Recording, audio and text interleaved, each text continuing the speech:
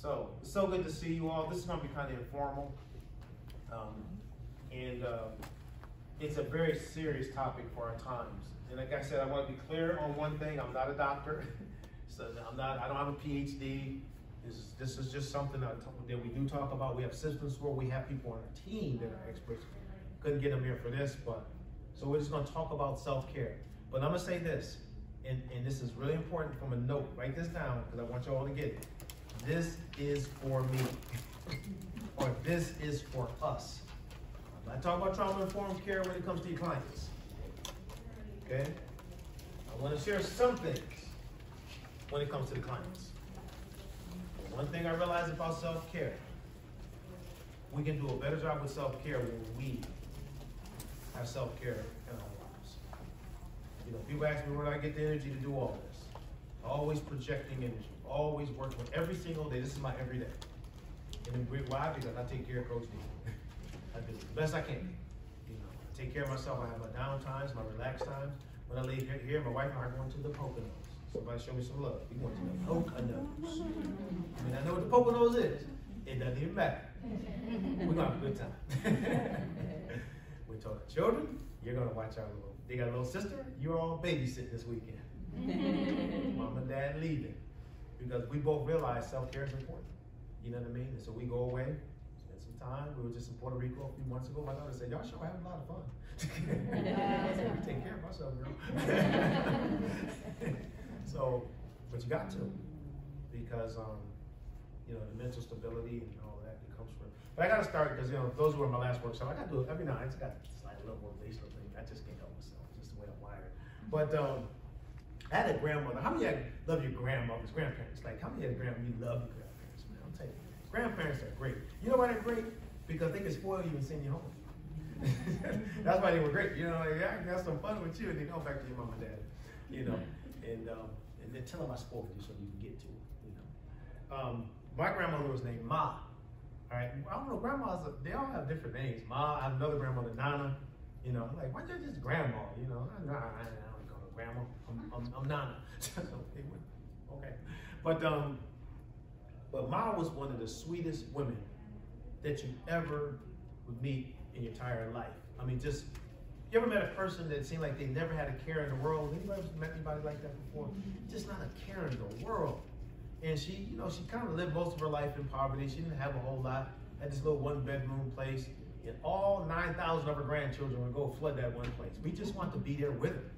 You know what I mean? And then she used to make this stuff called, she's from the Bahamas. And she used to make this stuff called Johnny cake.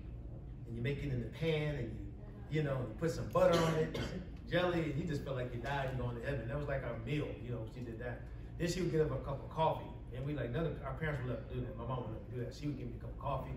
Come to find out later it wasn't really coffee. It was more cream and sugar than coffee. But she just would do it to make us feel like we were doing something. And so, but Ma was our go-to. No matter what our problems were, Ma was our go-to. Could you do this favor, Sophia? Somebody close that door. I can hear that talk out there and I just don't want to be disturbed by that. Thank you. And so Ma was our go-to. And so when I would go to Mom, no matter how often we would go to her, no matter what the problem, the whole world could be falling apart. I just broke up with my girlfriend. It don't matter what it was. Ma had one response. And I want y'all to take this response back to the people you interact with, your family, your friends, your coworkers, across the board. And this is what Ma would say. And it was like clockwork. No matter what you told her, it's gonna be all right, baby. I wanted more from her than that. She never gave advice. She never told you what to do. She never said, maybe you should think about that or think about this. She just would say, it's going to be all right, baby. So, once you put your nice mask on, look at somebody next to you, smile, wave at them and say, it's going to be all right, baby. Come on, it says now come on, look at somebody else and tell them it's going to be all right, baby. Some of them are not saying, you didn't say it, I'm looking right at you. It's going to be all right, baby. But no, you know what? Don't y'all know it typically does, right? You know, sometimes we stress ourselves out so much about things that eventually, is it going to be all right, baby? We make our way through it, but when we're in it, we're just stressed and full of angst, and, you know, and a lot of that is just a part of the human experience. But when it gets, and it tilts when it's no longer part of the human experience, and it's a part of my DNA, then that's when it becomes a problem. When everything's a challenge, and everything's a problem, and I can't seem to get these thoughts of fear and thoughts of angst out of my mind, that's when we may have gone into a position of dealing with trauma to some extent. And sometimes trauma happens and we don't know it happened. It could be trauma for something someone said to us, something someone did to us, an experience that we had, and we don't even know. And so we can't connect why I'm thinking a certain way to something that happened because we never been exposed to something, the fact that it did happen. And so what we need, a lot of times, that's what we need therapy. I'm all for therapists. People think that's not, no, it's not.